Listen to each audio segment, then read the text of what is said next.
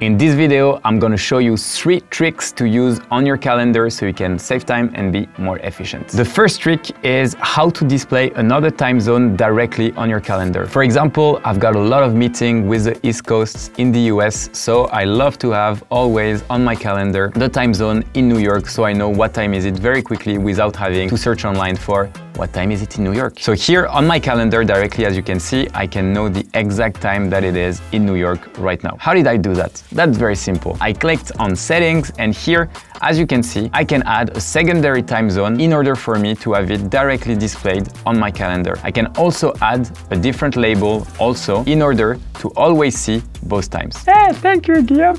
But that's not it. Like, the idea of the calendar is obviously not to be able to see hundreds of different time zones on the side of your calendar. However, what you can do is to show what we call the world clock. Whenever you're running like an international company or having meetings with people abroad, you would like to know their time zone. And for that, the world clock is extremely useful. So let's say, for example, that I'm having meetings between LA, New York, London, or whatever. I would love to know what time is it in each of these time zones. So what I'm gonna do with the world clock is here, add a time zone. So I'm gonna add LA, I'm gonna add another time zone. And by setting this up, I can see directly on my screen, on my calendar, what time is it in each different location. Pretty sweet. So now we're gonna see how to reduce the brightness of past events on your calendar. So you go to settings, you scroll down, and here you just have to click on reduce brightness of past events. And as you can see on my calendar, all events that passed are now on a lighter blue. The reason why I really enjoy it is because it's an easy way for you to only focus on what's happening in the future. Since I use a lot of time boxing on my calendar, meaning that I have specific time frame to do specific tasks, it helps me know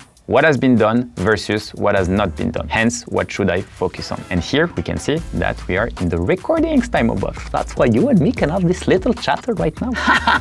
And the last trick is when I want to schedule a meeting, for example, with Elena, instead of going back and forth and asking her, when are you available? The thing that I can just do here is by searching for people. And as you can see, by clicking here, I will see where Elena is busy or not. What's your favorite trick with Google Calendar? Let me know in the comments and see you soon.